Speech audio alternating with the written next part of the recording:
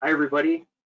Thanks again for your time for this presentation. Really excited to share a couple different approaches into how you can leverage Ansys simulation to help with your EMC challenges, particularly around enclosures.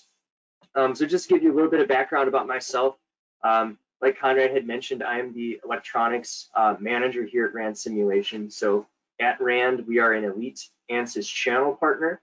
And what that means is that we can help you answer your engineering problems with simulation, whether that is helping you understand how to drive the tools or driving the tools ourselves and getting you the answers that you ultimately need.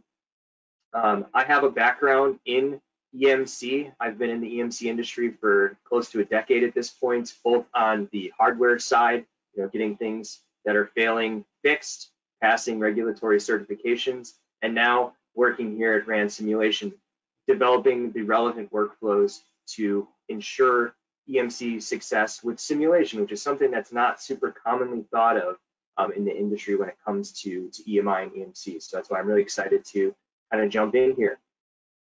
So just a quick agenda of kind of what we expect to be covering today. So first, we're going to spend a little bit of time talking about EMI, EMC, get everyone familiar with what we mean by that, and why would we leverage simulation in that sort of scenario. After we get through that, we have two different types of solutions that can address these types of challenges inside the electronics portfolio at Ansys. So those are both Ansys HFSS as well as EMA 3D cables. So we're going to touch on both of them, show you both what they look like, talk about why would you use one versus the other, how they can work together, a whole spiel on that we'll go through, particularly around enclosures and cables. And yes, so help you understand ultimately what that right solution for you would be. We're here to help. So moving right in, EMI and EMC. So what is EMI? EMI stands for electromagnetic interference, and it is the undesired EM or electromagnetic waves that can negatively impact a device's performance or cause harm to nearby individuals. So whenever you have a device that's released into the market, you're going to have to go and test to a relevant EMC standard. So down here we have a list of them that are probably pretty common. So FCC, RED, or previously CE, CISPR, ISO, whatever your product, whatever industry you're in, you're going to have specific regulatory standards that your device has to be tested to. And some of the different tests that you have to test are going to be conducted and radiated emissions, or conducted and radiated susceptibility. And really what that means is your device causing problems to the outside environment? So if you have a lot of noise coming off a cable and it's causing something nearby to behave erratically, well, that's your device's fault, and you need to fix that.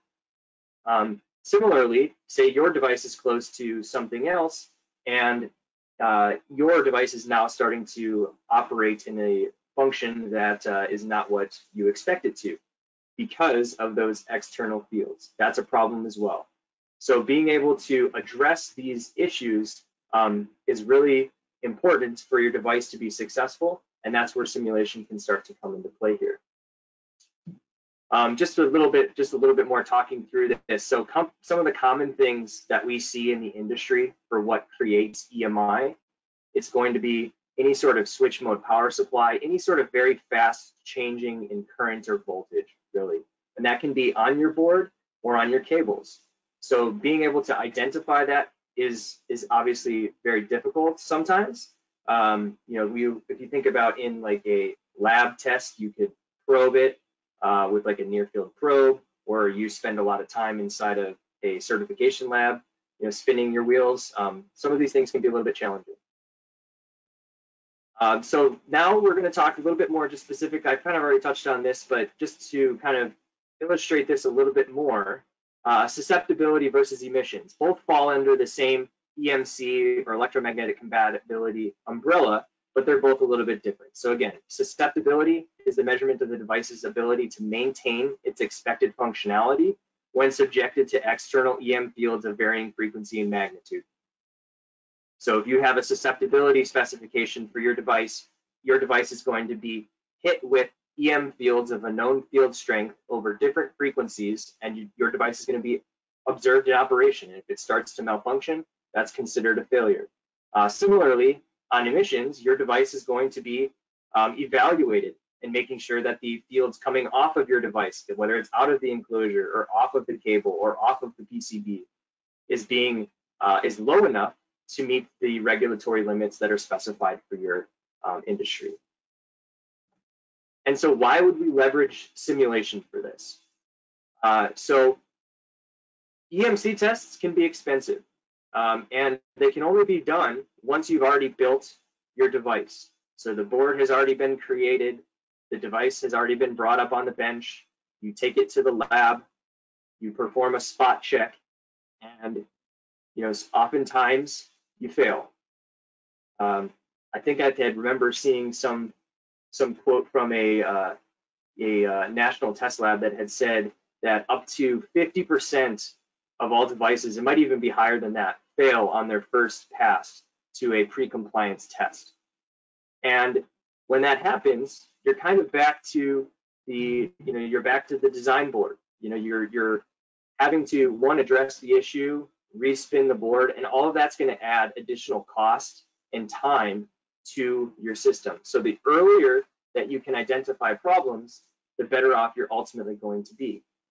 And Ansys electronics simulation solutions have different simulation characterizations that you can do depending on where you are in that cycle. So if you haven't even spun the board yet, there's analysis where we can actually look specific to the PCBs. If you guys have already kind of identified the enclosure or you're designing it, this webinar is very relevant for that aspect. But even if you've kind of moved along and you've failed, you can use simulation to help pinpoint and understand more clearly why you may be failing.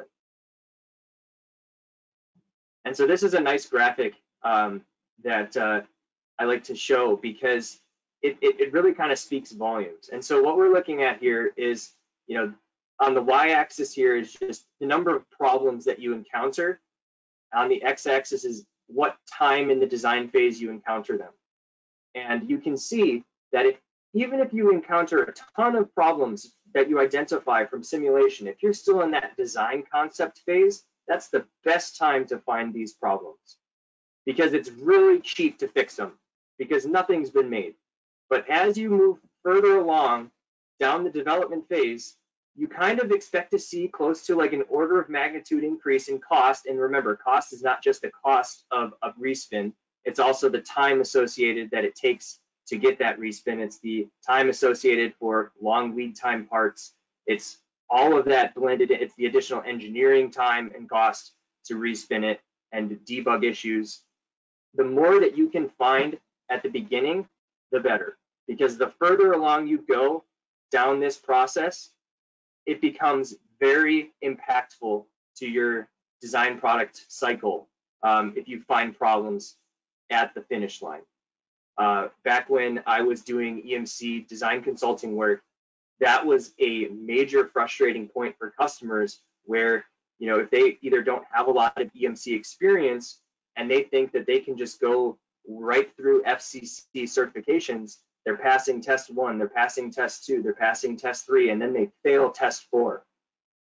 Well, that invalidates all of the tests that they had done just previously, and now they're back to the starting point where they're redesigning their board and product timelines start to slip. So anything that we can do before things have actually started being fabricated, the better. It gets, PCBs is one aspect. Enclosures is a whole nother side. PCB spins, yes, it's timely, but ultimately it's a fact of life in the electronics design cycle. You're always going to have at least 1 or 2 extra PCB spins, and that's just something you kind of account for.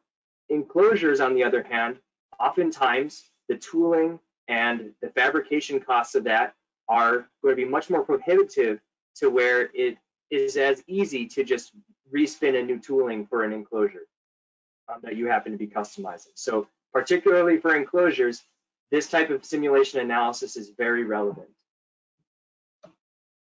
So that brings us into our first solution that we're proposing here, and that's using a tool called Ansys HFSS. And so Ansys HFSS, it stands for High Frequency Structure Simulator, and it is Ansys's flagship gold standard finite element method electromagnetic solver.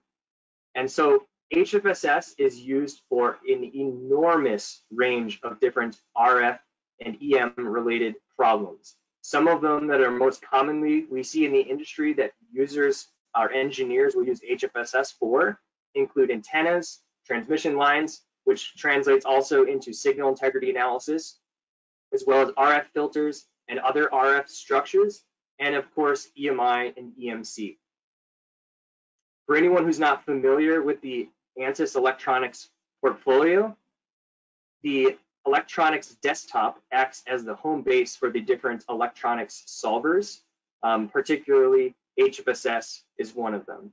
And so inside the electronics desktop, we have a fully integrated 3D modeler. So you could actually draw up a enclosure, that's what I did here over on the right, to represent what your model is. But similarly, you can import in a MCAD file or a step file of your enclosure if you already have it. So say you've designed it in a 3D CAD modeler tool, you can import in that model and start running analysis inside of HFSS. Similarly, you can also bring in any sort of PCB ECAD information as well. And so I mentioned gold standard. I know that's kind of a broad statement to say, or a bold statement to say, but this slide kind of explains why that is correct. Is that the reason that HFSS is so good at solving electromagnetic problems is because of its adaptive mesh. And so what the adaptive mesh is that if you look here, on the left, we have our imported model. We've assigned all of our relevant material properties to it. We're ready to run a simulation. Once that simulation is fired off, HFSS is going to start adding in mesh elements onto the different structures inside of the design. And it's going to intelligently add more mesh elements where it thinks that is necessary. And why does it think that it's necessary? It's because it's comparing the electromagnetic fields or the Maxwell's equations at each of those individual points inside of that mesh element and checking it to a previous adaptive pass. So it's going to do it once, solve the fields, and then it's going to add more mesh elements, solve the fields. It's going to compare them, and then it's going to say, oh, here, here, here, and here, that was a big change. Let's add some more mesh elements there. And so it's going to continue to do that. And that's what you see here has occurred in this mesh, is that around these holes and around these slots and around the copper fingers and the gaskets, the mesh is much more refined than on the outer surfaces of the model. And this is critical because not only does it give us an accurate result, but it also reduces the overall mesh size of the solution so that we can get an accurate EM results without over meshing the entire volume or the entire enclosure itself. The other thing that's great about this is that this is all done automatically. So you just specify your error tolerance or your convergence, and then it's going to take care of all of this for you. And then once that has been solved, it enables us to plot the electromagnetic fields within our solution domain. So here we have it plotted on the surface of our enclosure. And so there's a lot of different creative ways that you can use HFSS for EMC. So for one instance, what if we want to just create an arbitrary source? We don't want to go through and assign a linked field necessarily. We certainly can from like another type of electronic solve, like say, for example, Ansys SI wave. But say for anyone who just wants to evaluate an enclosure, I don't have a whole, or maybe someone who doesn't have a big RF background even. You just know I need to test it at these different frequencies, and I want to know if my enclosure is going to let those fields get out. And so HFSS has this fantastic tool called the HFSS Antenna Toolkit. And we can see this over here on the left. And what that is it has a repository of different types of preset antennas. So for our instance here, we have a bow tie antenna. The reason I chose a bow tie is because it has a decent taper, which gives us a little bit of a nice bandwidth over a span of frequencies to the left and right of that center frequency. So all I do is type in a frequency of interest that I want to be centered at, hit synthesis. It's going to create an HFSS model for me of that antenna, all of the excitations, all of the material assignments. I click a button, it's ready to simulate, and it's ready for my model. Then I import in my enclosure model, say that's from a step file or any other kind of 3D supported CAD type, assign the relevant material properties, and I'm off to run a simulation. What's nice about this is that for someone who doesn't have experience inside of any sort of electromagnetic solver, this workflow is very streamlined for someone who doesn't have as much of a background in that to pick up and learn. Ultimately, of course, you can leverage this into much more advanced workflows from that, but this is a really great starting point for people who are interested in understanding a little bit more about enclosures. And so once we've solved it, we want to be able to see what comes out of this analysis. So we're able to get the S parameters out of our antenna, and it becomes more relevant here in a minute when we're talking about susceptibility or a simulated EMC test. But when we're looking just specifically at, we have a noise source inside of our enclosure, we want to see the fields coming off and getting out. And so HFSS enables you to plot the E field, the H field, the J field, the Q field. SAR, if you had you could bring in a human body model and have this next to your device if that's relevant to you, and see what the SAR happens to be as it's escaping from the enclosure. Say you have like a body-worn device and you want to see if the fields coming off of that are penetrating into the tissue and causing a SAR compliance issue. And we can also look at these fields both in a vector and magnitude format. So right now what we're looking at is a magnitude format where it's just plotting the fields overlaid on a surface. But we can also use vectors to see both the magnitude and the direction of those fields. And we can also animate these to even further understand how is this energy getting out of our enclosure. And so just a couple of quick modeling tips here for anyone who maybe has HFSS or is interested in potentially this workflow, is adding 2D sheets inside of your design allows you to create cross sections for plotting these fields. That's what I've done here. So we have a top cross section, so from a top down view, a side view, and a front view. And then also the scale can be user customized so that it fits within your design needs. So for example, if you wanted to adjust that scale so that you can very clearly see how much is inside versus outside, you can modify that scale accordingly to improve the visualization of these fields as necessary. And so here we've just got a couple animations of what this particularly happens to look like. So here we've got our top view, and so from our holes are down here, and it looks like the holes actually don't radiate out a whole lot of energy. So inside of here is the cross section inside the box. So that's why that's green. It has a higher dB relative of the E field. But I'm also seeing, something kind of coming out maybe a little bit down here and a decent amount up this front side as well. Let's look at the other sides and see if anything else kind of jumps out at us. So now we're looking at the side view. And so we definitely see stuff coming out the top. That's very clear. The top is not providing us a sufficient suppression at this frequency of interest, which happens to be 1 gigahertz. Let's look at the front. So the front, again, this is a cross section of the front. So again, we see stuff coming out of the top. We don't see that corner point as bad. It looked like that was more set into the corner. So maybe if we grab one more plot, we can see a little bit more illustrated as to what's going on. And so this picture here gives us a little bit better visualization of my model that I've created. And you'll see on the left that the front is a door.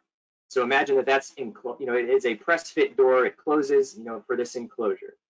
And I have a couple different common EMI filtering or gasketing approaches. So on the top here, I've got some, your beryllium copper fingers. On the left, I've got some conducting EMI gasket with a known spacing between. And then I've got the same EMI gasket all the way around the bottom. And then over here, I just have a little bit of a gap. So, Sometimes the gaskets aren't there, maybe they're not ideal. Sometimes the compression has a little bit of a gap there. These are all things that you can represent and model inside of HFSS. And so then when we look over on the right, we're animating this versus phase. So really what that means is that we're able to see over a 180 or 360 degree cycle of the electromagnetic wave, how those waves are propagating. And we grabbed a cross section so that it's slicing right in between that opening. So we can really zoom in and see what is actually going on here. And we can very clearly see that that gasket not being there is certainly causing a problem. The other ones, we're actually seeing it's not too bad. Obviously, the full gasket at the bottom is the best, but the other ones aren't as bad off the top. We don't see a whole lot coming out there. We see a little bit up here at the top, but I think that might be a little bit more due to those slots that we were seeing earlier. And so what we can do with this is by visualizing what's going on, we can make the necessary changes to our enclosure to make sure that we're achieving the right amount of suppression necessary. Similarly, so I've been showing this all just plotting in a 2D cross-sectional plane, but it's also very useful to look at it from a surface visualization as well. And so two of the most common field plots that I'll leverage for surfaces would be the E field, which we're seeing here on the left, as well as the J field, or the surface currents present on the right. And you can see that in the surface currents that we're seeing a little bit more higher concentration, a little bit more when we're looking here through that point. So it's just a nice additional visualization to see how the phenomena of this is getting out of your system to help further pinpoint those points of failures and necessary changes to your model well before this has been sent off to fabrication. And so this one's pretty cool. So say we've already identified that we have these slots here at the top as a major problem. So we ran that first simulation. It's clear that my enclosure is not suppressing the EMI sufficiently. What do I do? HFSS has a built-in tool called Optometrics. And what Optometrics enables us to do is to create a parametric analysis that spans over user-submitted or user-assigned design variables. And this allows you to quickly understand and identify what sort of change would occur or what sort of impact your proposed change would create. And so the way that we did this is we took our model and then we drew we just drew a box covering all the length of these slots here. And then that box has a width variable assigned to the variable reduction. And so as the reduction variable gets larger, that box is filling in the space that those slots are taking up. And that box, it unites in dynamically into our enclosure. So that's why it's still the enclosure, but we're just seeing it dynamically change. And so what it will happen is it will modify the geometry inside of HFSS, and then it will fire off a HFSS simulation to evaluate the electromagnetic fields at that new model. So it's going to create an entire new mesh. It's going to resolve everything, and then it's going to be able to store all of the field information for each of those configurations. So here we can see as we increase the reduction, which therefore decreases the length of these slots, we can see that the amount of fields getting out is becoming suppressed.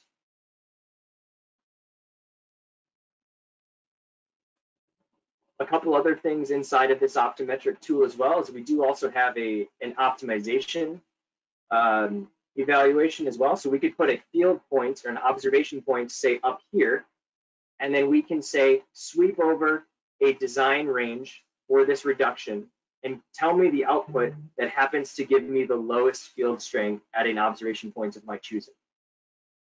So this becomes very powerful for that analysis. And what's nice is that you just hit go, and it will go through and churn through all of these setups for you. So it will go through the first iteration, and then it'll go on to the next one, and the next one, and the next one.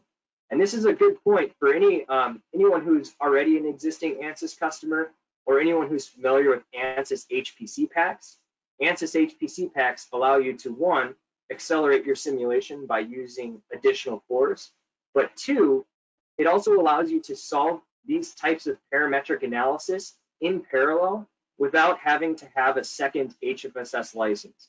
So for anyone out there who has an HFSS license or is interested in acquiring HFSS, that's a really critical thing to know, because parallelization is going to speed up your overall sim time to get yourself a result that you need.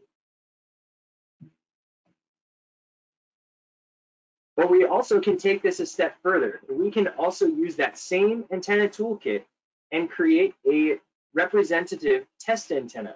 And we're starting to create an actual simulated EMC test environment. So for our example here, we have it as a radiated susceptibility. And so in this instance, you'll notice that our box is rotating. And so for this case, we had a design variable assigned that will rotate our model. And so we can see as it's rotating, you'll notice that at certain points, particularly where these slots line up perfectly with this horn, you get a very large amount of fields inside of your enclosure. So this is going to be able to help you also further understand and correlate to a EMC related test.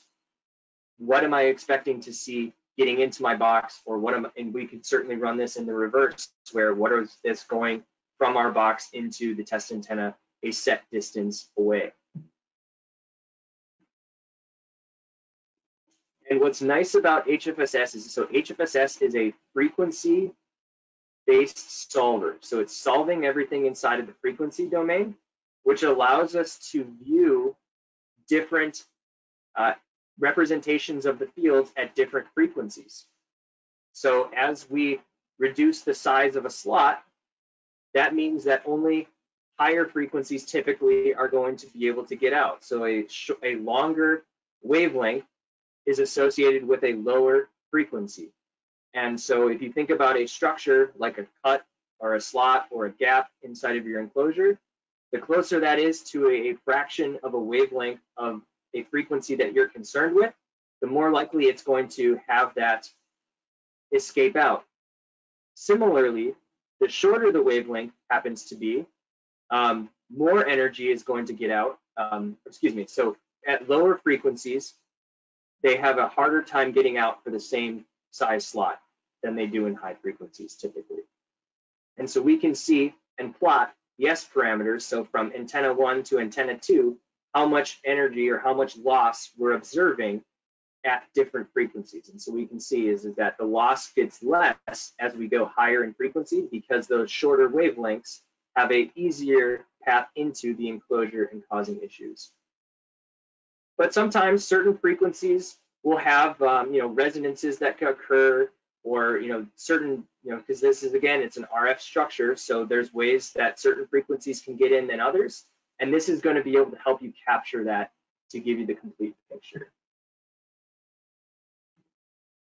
And so then that brings us now into our second solution, which is called EMA 3D cable.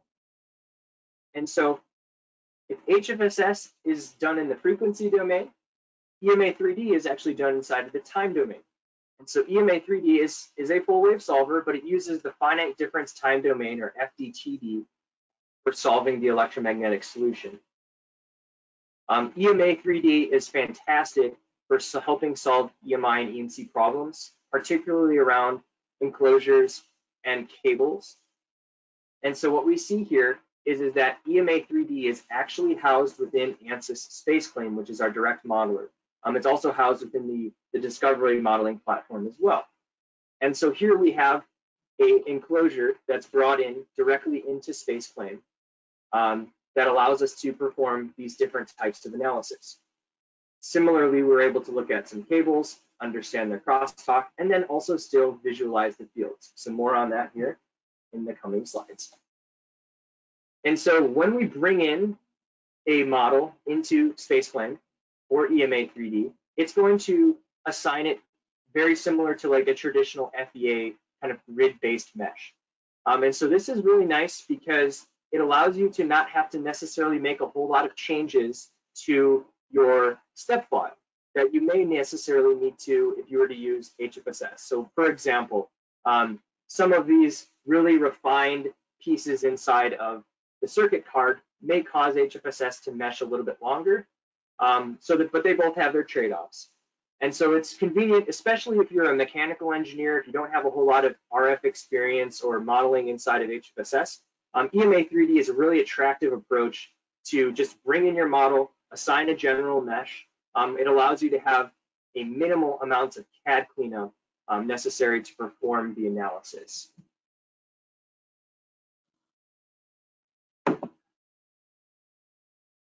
And so EMA 3D can do a ton. So we're able to assign just an arbitrary source inside of our enclosure or an incident plane wave hitting the enclosure. But it also has some pretty unique workflows that are well laid out to utilize with one of our other electronics tools called Ansys SI Wave. And that's what we see here over on the left. So Ansys SI Wave, for anyone who's not familiar, is our power integrity and signal integrity analysis tool. And so what we do is we would extract out our S parameters. So for our instance here, we have a CPU here in the center, and then we have two DDR RAM chips over here on the left. And we extracted the S parameters, and for anyone who doesn't know what an S parameter is, it's just an RF representation of different signals that gives you the complete RF picture of your model of everything that you're including inside of that simulation. So for us, it's going to give us all the crosstalk, the reflections, the transmissions for all the clocks and data lines that we've assigned for this analysis. And then SI Wave is able to compute the simulated near fields generated from your PCB. And then that comes over into EMA 3D. So EMA 3D, we would import in our enclosure, we would import in a kind of like a dummy footprint, if you will, for our PCB centered here. And then we would use the near field analysis from SI Wave as a near field source for our EMA analysis. And then EMA will compute using FDTD the time response of those fields propagating, bouncing around inside of the enclosure, and then also subsequently the response and how much that field strength happens to be outside of the enclosure. And just like in HFSS, EMA 3D is able to do emissions and susceptibility in similar fashions. It's just, it's a different solver, but you're able to get similar answers to your question of, is my enclosure doing its job? And so here on the left, we have one of that emissions as shown from that board. And then we can also see on the susceptibility side, we have a source from the outside coming in through our front of our enclosure. And you'll see here that specifically on this board, we actually have a just general simplified mapped representation of our PCB. So it's meshed very in such a way that it's just kind of a simplification of the planes or the traces inside of your board. But what that allows us to do is then that allows us to have a set of cells to observe the fields at different points on your board, which ultimately is what we're concerned with when it's coming to susceptibility, is understanding, one, how much field is getting into the enclosure. That's the first challenge. But then two, how much of this is actually coupling onto our board, and of that is coupling onto our board, is the field strength such that we would want to be concerned with it?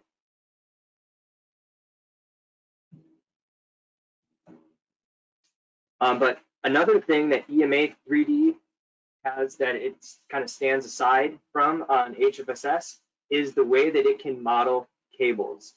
So EMA 3D has a means to accurately model cable harnesses and assemblies. So taking into account routing location, shielding, are they twisted pairs? And this is all going to be relevant to understanding what the crosstalk is between individual signals.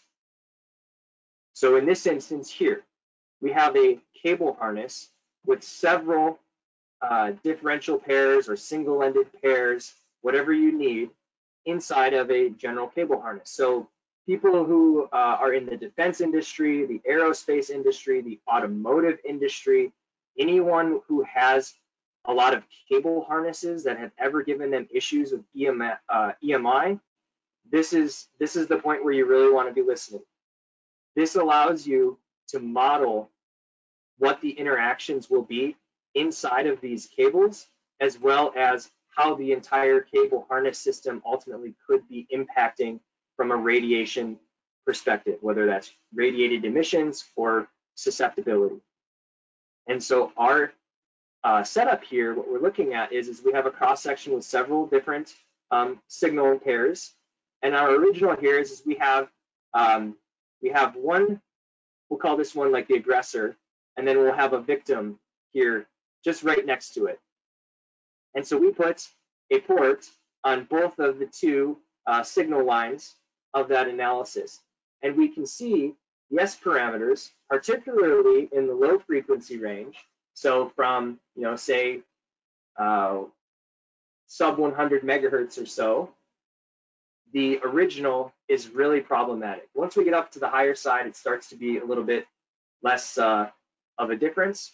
But by just simply moving that around the harness, just moving it around a little bit, moving these around, making a little bit of extra space, we're getting in some areas close to 20 dB, in other areas close to even over 40 dB of suppression between those two configurations.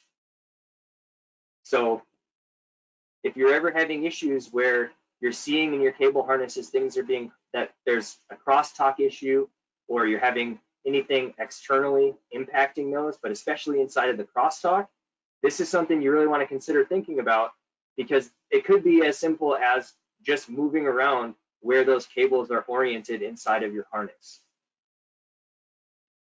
And this is another thing that I want to touch on and really stress, is that EMA and 3D and HFSS, there's things that they can do very similarly, but it's not team A versus team B, red versus blue. This is something that can also be used together. So HFSS is not able to model twisted pairs accurately in a large cable harness, because the amount of meshing that's necessary to do that is just not feasible and in a reasonable amount of simulation time. And so EMA 3D can actually be used to extract the S parameters of your cable harness to be used in conjunction with an HFSS simulation. So for example, if you have multiple antennas, or if you have a board-to-board connection and you want to see how the interaction from one board to the other goes through a specific cable, and you want to model that crosstalk accurately and then solve the rest of the high-speed signal integrity on both of those boards inside of HFSS, you can bring in EMA 3D to help fill in that missing piece to get the really accurate result you need between them. Another thing that EMA 3D can do to help you in that same vein is modeling uniquely specific to the braiding of your shields.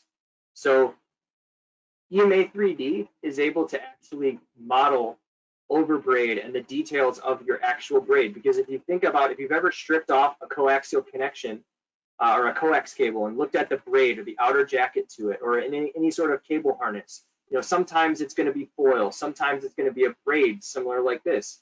And in those instances, the braid or the foil is not a perfect barrier. So this, the signal lanes that are running inside of this, some of that energy is going to leak out to the outside of the braid. It's just reality. You're not going to have a perfect containment of that. And so EMA is going to help you accurately represent what that phenomena is, which you can then bring into HFSS or use exclusively inside of EMA, depending on what your design needs happen to be. And so here we have an example where this is just like a pulse on the outside of the braid. And you can see that by changing the weave angle, which is essentially how much of this open space essentially is remaining from the braid itself, you can see that the transient response is reduced when you make that smaller. So just additional layers of accuracy and representation to your specific cables themselves. And so we talked about HFSS and we've talked about EMA 3D. Which one should I use? And that's a fantastic question. And the answer to that is, it depends. And we're here to help you understand and answer what that would be specific for you. But here's just a kind of quick breakdown specifically between the two, just to kind of summarize a little bit. So HFSS is a finite element solver, which means it's being solved inside the frequency domain. EMA 3D is an FDTD solver, and it's solved inside of the time domain. If you look at who would be driving this most commonly, anyone who's already driven HFSS is going to be a little bit familiar with the kind of workflow that I've described and can kind of follow that along. So electrical engineers, people who understand electromagnetic fields and their propagation, typically may lean a little bit more towards the HFSS side. Conversely, mechanical engineers, people who don't have any sort of EM simulation experience, they're going to probably lean more towards the EMA side. The direct import, the reduced amount of configuration to some of the CAD. Some of it's a little bit more streamlined, and people who are mechanical engineering backgrounds are going to probably feel a little bit more at home inside of the space plane realm. But going into some of the things that they fundamentally do differently is, anything where you have, I know we talk about the enclosures, but if you also have any sort of small RF structures, or if you're trying to very accurately mesh circuit boards and you really need to have all of the detail, HFSS is going to be the way to go. It's going to be able to get you a more refined amount of fields. You can kind of see the resolution of how the fields look in HFSS versus EMA. But again, if you're just trying to evaluate from an enclosure, that may not necessarily be relevant for you. So again, it boils down to what are the needs, and what do you feel most comfortable working in. Some of the other benefits for HFSS is you would use it for parametric analysis. So if you wanted to do some of those different iteration changes, you can do that inside of EMA as well. But you would just be trying different configurations of a different enclosure for your setup. But EMA, anything with cables, EMA 3D. So if you have any sort of cable harness issues, or if you want to understand the crosstalk in more detail specific to cable and the shielding around them, EMA 3D is something that you're going to definitely want to be leveraging, whether standalone by itself or as a conjunction in use with your other HFSS simulations. Both of them can bring in near-field links from SI Wave. Typically, we see that the workflow through EMA 3D is a little bit more plug and play, but both of them are able to fully capable of doing that. And like I mentioned again, HFSS does integrate with EMA 3D to provide the complete picture as needed. And so that brings us to the end of the webinar, but really, how can we help you? So we are at RAND a end-to-end simulate. We have an end-to-end simulation workflow to assist you in your EMC design challenges. We talked specifically around enclosures today, but I want to stress that that is just one aspect of the bigger picture around EMC simulation that Ansys and RAND simulation can assist you with. So being able to understand all the way down to the board level how EMI is being generated is something that we can also assist on in conjunction with the enclosure analysis that we've described. And then as an elite Ansys channel partner, RAND can assist you guys and our customers in deciding which products to purchase. Which one do I want? Do I want EMA 3D, or do I need HFSS, or do I have a thermal consideration as well? Because like we talk about changing things in our enclosure, that can have implications with heat.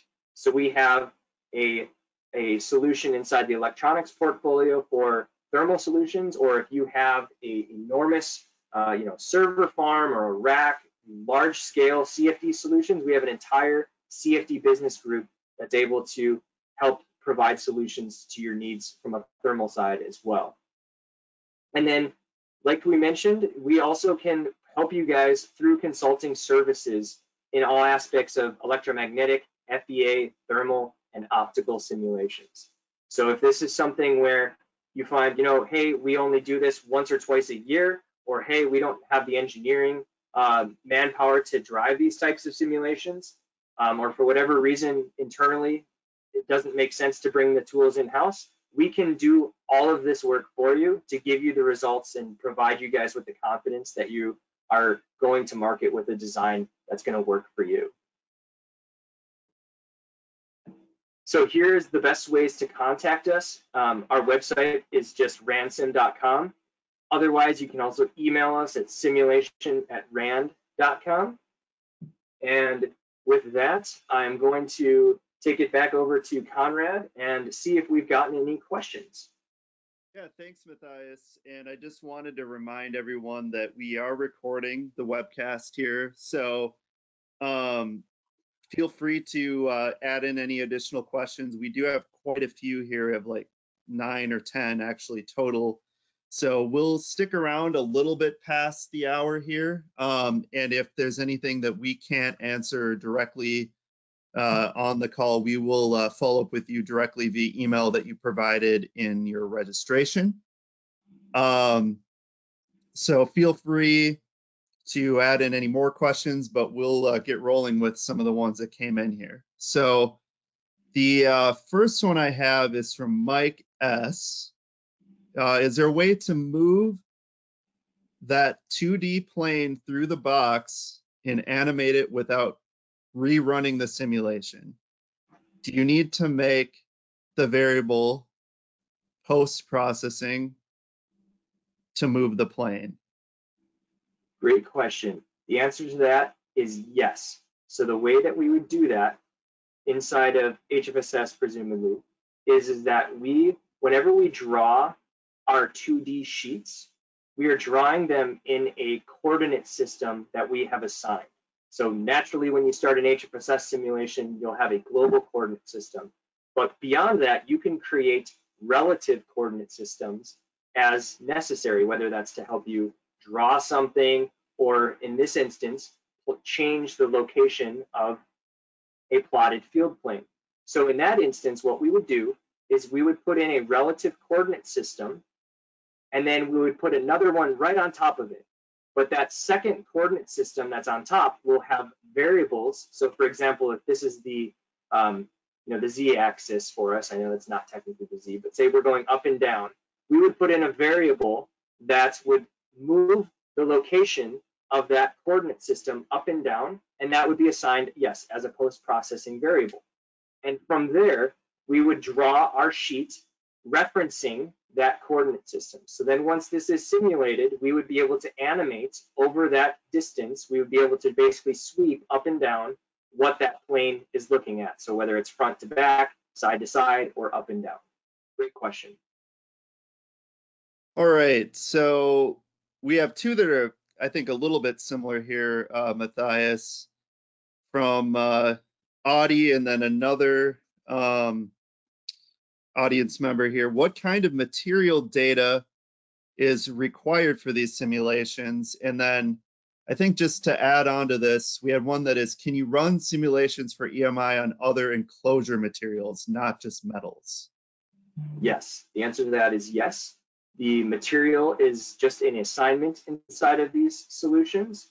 The common types of material properties. So what I will say is that both EMA and HFSS have a large library of materials that you can leverage. But if that doesn't fit within your specific type, say for example, you have a unique, part of your design has a unique type of plastic, or if you have like a ferrite type of material inside of your model, or if you have a unique type of steel, the types of parameters that we would be able to look for is permittivity, permeability, magnetic and dielectric loss tangents. And that's going to be typically found inside of the data sheets from the vendors of those materials. And then we can go in and create a custom material if the one that we're interested in doesn't happen to already exist. And then that can be, reused for future designs after you've created it. Okay, looks like we have another one here from Gary. Last slide on section 1. I think he's speaking of HFSS here. Yep. The FEM code you did you solve at each individual frequency to look at the fields at each frequency? What is the best practice setup? So the way that this works is that the adaptive process allows you to specify what frequency you want to solve your mesh in. And so in that sense, you can pick a single frequency. So for an instance for a like 1 gigahertz, we could just pick 1 gigahertz, and that will usually work for a decent span above and below that point. But if we want to look at a very broad band range of frequencies, what we leverage is what's called a broadband adaptive mesh. So we specify a low side, we specify a high side. HFSS will solve the fields on the mesh at each of those points within that range and make sure that it is converged at all of those individual points, and then that will be the overall mesh for the entire solution. Because that's a great question. Different frequencies, if you go really high in frequency, a low frequency mesh is no longer going to be valid. And so being able to capture over that entire span is a very good thing to keep in consideration. And HFSS, once that mesh is solved, it will run through a frequency sweep. And the frequency sweep is, if you think of the mesh as the equation, the frequency is a variable into that equation that can be changed, and it will give a different output. And so the frequency sweep will then plug in different frequencies that we want to solve for to visualize over different spans of fields. And that sweep can be chosen at discrete points or allow it to interpolate over a range depending on what sort of output we're looking to see. Okay, we have a few more here. They're just trickling in. So let's see from Travis. And just so everyone knows, I'm trying to spread these out because there's several people that asked 2 or 3 questions or more here. So let me just try and be fair and give everybody a quick roll through here. So from Travis L. As a mechanical engineer, I'm more interested in EMA 3D. Maybe I missed it, but is there a way to do a parametric analysis for radiated susceptibility within EMA 3D? Yeah, so I believe there is a way to optimize through parametric analysis inside of SpacePlan. I believe it may have to leverage Ansys Workbench, but that's a good question. That's something we'd have to take offline and take a little bit deeper look into. And if there is some interest there, we can certainly follow up and get you guys a better answer for that specifically. Okay, perfect. Yeah, we'll get back with you via email here. So Travis will be in touch. From Nick, does RAND or Ansys have canned setups that correspond to industry EMI and EMC standards? Yes, they Or do. can you give us a guide, or can you guide us for a given scenario? Mm-hmm. Yeah, so inside of HFSS, there is a preset EMC setup for conductive emissions, radiated emissions, and bulk current injection to the CISPR standard. But if your standard is something different, we can certainly work with you to develop the right workflow and identify what ultimately you guys would need for that setup. But there is a lot of pre-existing information inside of just example files. And then also there's what's called the Ansys Learning Hub. And inside the Ansys Learning Hub, there is user, self-paced training, webinars, and live instructions that go through the different process and setups, as well as the theory behind all of these different types of electromagnetic and EMC types of simulations, both for HFSS and for EMA 3D. Okay, great. Let's see here. We have a few more. Let's see from Ilario B. What's the size scale for the examples you've discussed? And can you comment on the simulation time and accuracy implications and feasibility for larger shielding structures? So I think he's asking for like, what are the different variables on the scale and the size for the different Great models? Question. Yeah, so for this one, I want to say this is like your traditional kind of server rack size, so maybe 1.5 by 1.5 roughly. The HFSS model here that I've designed, this is about a 3-foot long box by about 2 feet top to down, and this is being meshed at 1 gigahertz. And so the simulation time for this specific model was probably on the order of maybe 10 to 15 minutes. And that's utilizing like a 4-core laptop. So the accuracy around the simulation will be dictated by your convergence criterion. And so the lower amount of error will drive a larger simulation mesh and a longer simulation time. A higher error will be the reverse. The other thing to keep in mind as well is that the more objects that you have inside of your simulation, that would be another aspect to drive that simulation time. But if you have very large structures, there are other solvers inside of the HFSS that you can leverage if necessary. If we're talking a very large structure, it's going to start being more relevant inside of EMA 3D, where by using the FDTD code, we're able to solve larger structures like big racks or large, very large shielded enclosures as well. So it really just depends on what your specific application would necessarily be to identify which one makes the most sense to use. All right, we have, they just keep coming in here.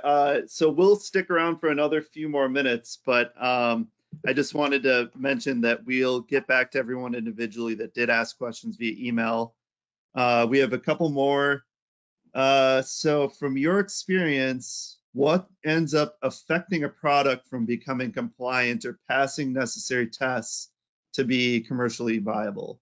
And what is the most common thing you see going wrong in a design? I would say the most common thing that I see going wrong in the design is either an incorrect implementation of the cables or an incorrect implementation or a non-ideal implementation of the PCB itself. So if we think about how EMI is generated, oftentimes it is fundamentally a signal integrity and power integrity problem. So either there's noise on the power, there's noise on the signals, and that's leaving the board in one way or another, whether it's coming off the board and radiating that way, or it's coming off of a cable and radiating that way. So being able to just reduce the overall noise profile of your design, which again is a simulation workflow that is, we didn't cover here today, but is something that is certainly relevant to this discussion. That's one thing that we find is probably the most effective, is just fixing the problems at the source. So adding potentially shielding on the board itself. Again, looking at your enclosure, mitigating any sort of ground current loops that are present inside of your design, making sure you have solid reference planes, sufficient vias and grounding, and sufficient decoupling and filtering on your data lines or your power lines, as long as you're able to not over filter them in the sense of digital. But anything that you can apply to your board and make that cleaner is going to help.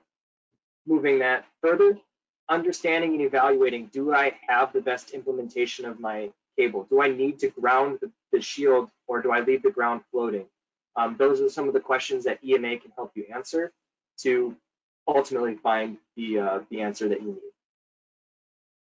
But I would say fixing it at the board and making sure that your cables are routed effectively so that they're not acting as antennas are all things that will help fix those issues. So then we have a couple that are very similar here. A couple of people want to follow up on a few things, and then I will tie it into the question. Is we have a potential client here that's has a design project, and they're looking to benefit from some of these different simulations, but they don't necessarily have Ansys yet. And how could we help them during their prototyping phase? Yeah, so we can help them by, getting getting locked in with you, understanding their problem, prescribing a simulation solution, and then we can execute that ourselves. And maybe that's just kind of the first toe that's being dipped into the water for EMC simulation, or maybe even simulation entirely. What we can prescribe is that, say that works and that's successful. Hey, we want to bring these tools in-house because we're seeing the value that it's providing. We at RAND also provide a collaborative consulting approach where we can help you guys get access to the tools, learn how to drive them, and start being proficient at them yourselves as well. But if that interest isn't there, we always have the ability to perform these analysis for you.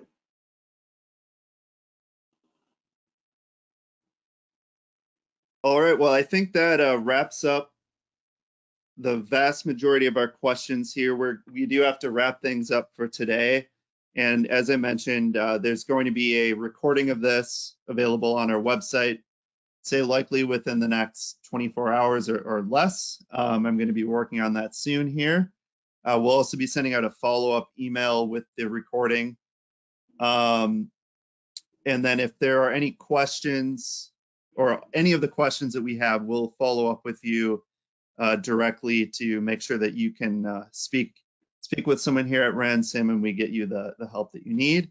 And I just, again, want to thank everybody for attending and really appreciate all the time. We look forward to talking to you and working with you on future projects. Thank you. Yes, thank you very much. Have a good day, everybody.